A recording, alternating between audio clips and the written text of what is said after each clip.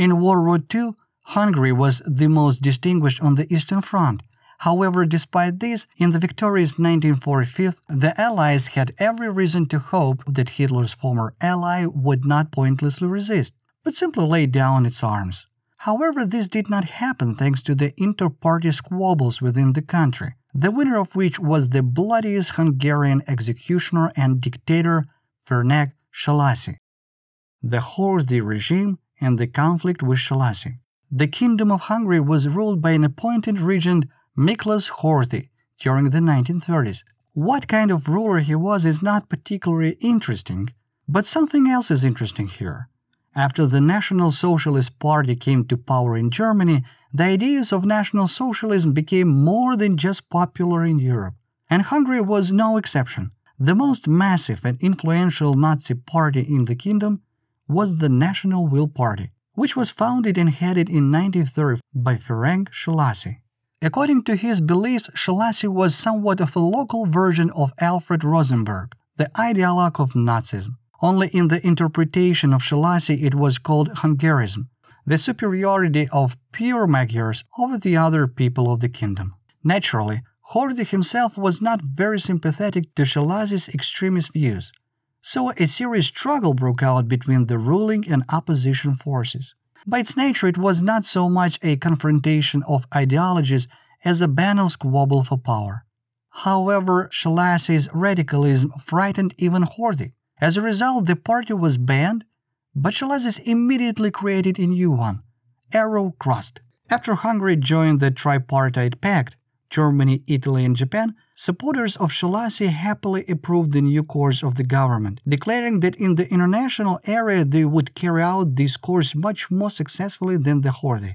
Therefore, it is not surprising that Horthy did not want to strengthen his rivals, and began massive repressions against Szálasi's supporters.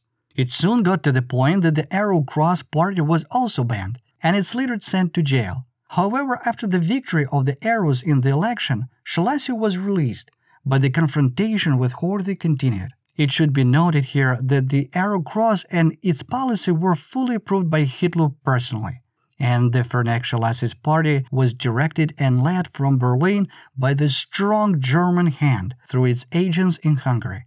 In any case, Hitler did not intend to change leadership before the attack on the USSR, especially since Hungary sent an army of more than 200,000 soldiers and officers to the Eastern Front.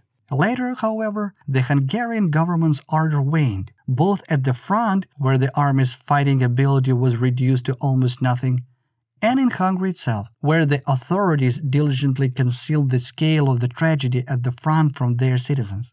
At the same time, Horthy himself decided to drastically change his entire foreign policy. First, he refused to send another army to the front.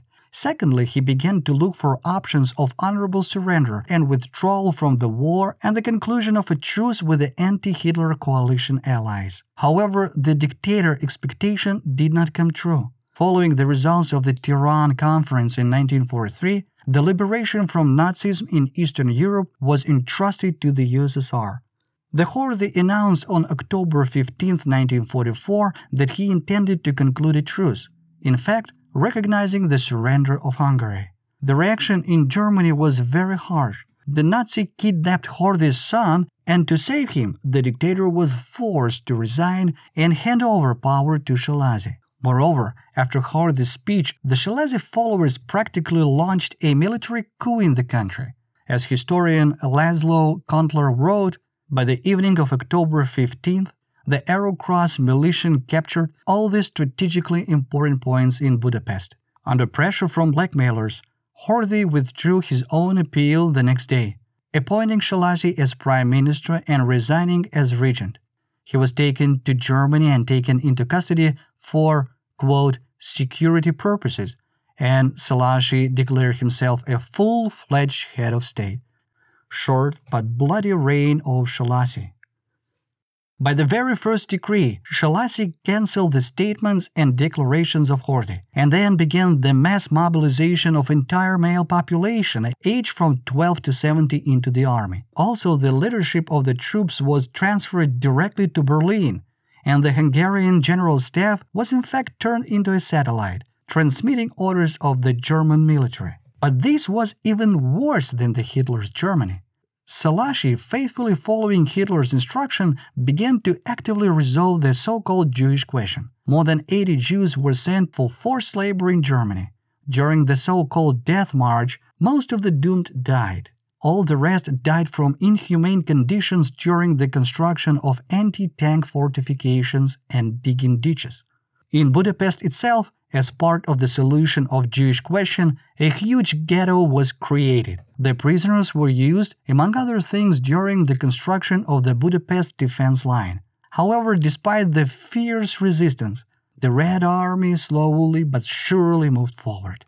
But despite this, Szálasi continued the policy of liquidating Jews, gypsies, and all those who supported the rejection of resistance and surrender of the advancing troops. The total number of those killed in the short time of Szálasi's reign is not known for certain. However, in Budapest there is an eerie monument on the embankment of the Danube River, hundreds of cast pairs of shoes. The Szálasi's continued to crack down on those who, according to the views of their leader, had no right to live. The condemned were forced to take off their shoes, then they were taken to the bridge and tied up by several people. Then one was killed. Falling, he dragged the people tied to him into the water.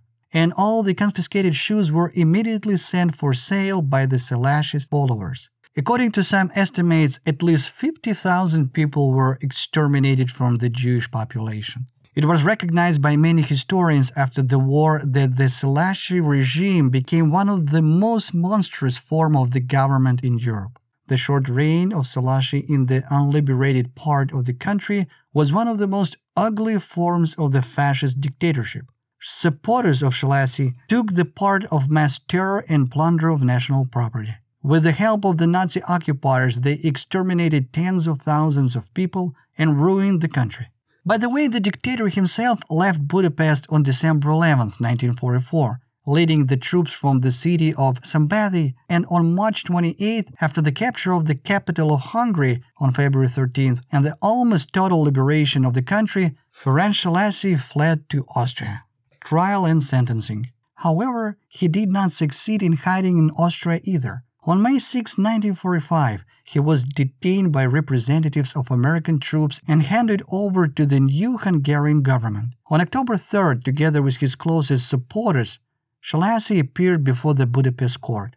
The trial lasted almost 4 months and ended on February 26 when Szálasi was given the last word. The former dictator spoke for 4.5 hours, but that did not affect the verdict. Szálasi and 3 of his closest associates were sentenced to death, 3 more to long prison terms. In total, members of the Arrow Cross Party involved more than 6,000 people for various crimes. The party itself was banned by a decree of the Hungarian government on February 26, 1946.